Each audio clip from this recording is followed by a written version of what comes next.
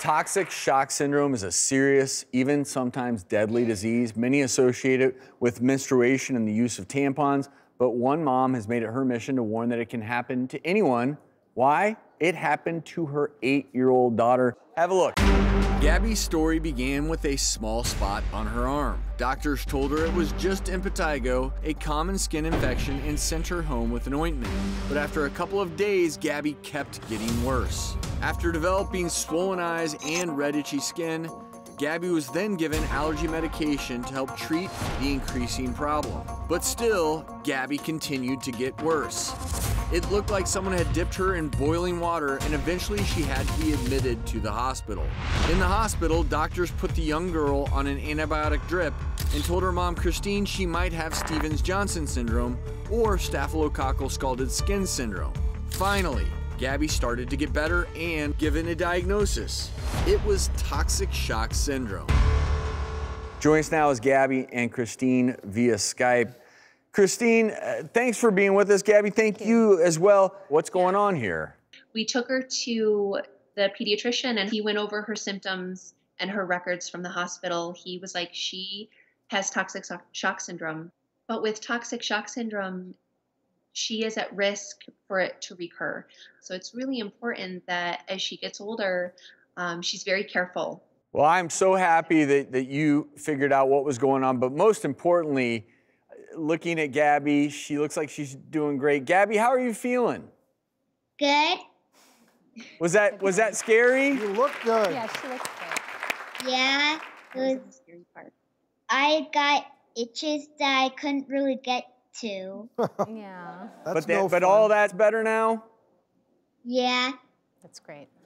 And it highlights something that most people don't think about, because if you've heard of toxic shock syndrome, you do. You think tampons or a foreign body. We talked about nasal packings, and that's, in fairness, even in medical school, that was the big focus. But impetigo, an infection I'm sure you've seen so many times in your career, the fact that that could theoretically lead to toxic shock syndrome, or in reality can, a lot of people don't know that. Right, and so I think Christine and Gabby, thank you so much for sharing your story, because I think it's going to bring some much needed attention that this can occur outside the realms we all think of.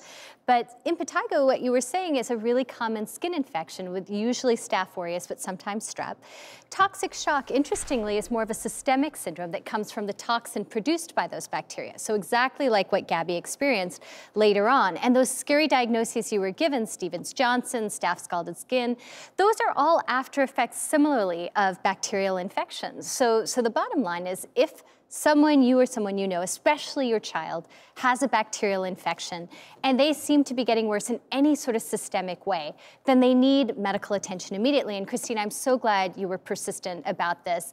You know, really took her in multiple times till she was on the right IV, because any of those outcomes, all those scary diagnoses they were throwing at you, can have devastating outcomes. So really important. And the beauty here, if there is a beauty, is as a parent, you don't need to know how to diagnose toxic shock syndrome. You need to be able to diagnose, my kid is sick and getting sicker, and this is more than just a localized skin infection. And Mom did that. I mean, we saw that picture when Gabby was truly sick, and it showed. Yeah. I mean, she looked like a sick kid. Look at her now, looking great. But some of the things in terms of truly differentiating toxic shock syndrome vis-a-vis the rash that she had, in TSS, one thing we always see is this peeling on the palms and soles, sometimes around the nails, and that's sometimes what differentiates it from some of those other rashes. So it might have been a clue in addition to just the generalized rash, but high fever, feeling lousy, you know, a little bit out of sorts, plus a rash, doesn't matter what it is, needs medical attention. And Gabby, now that you're feeling better and hopefully focus on having a little more fun, Lego Group heard about everything that you've been through. They're giving you $1,000 worth of building sets. Oh my God! That's a lot of building sets. Gabby, thanks so much for being on the show and showing us your beautiful smile. Christine, thank you so much as well. Thank you, guys.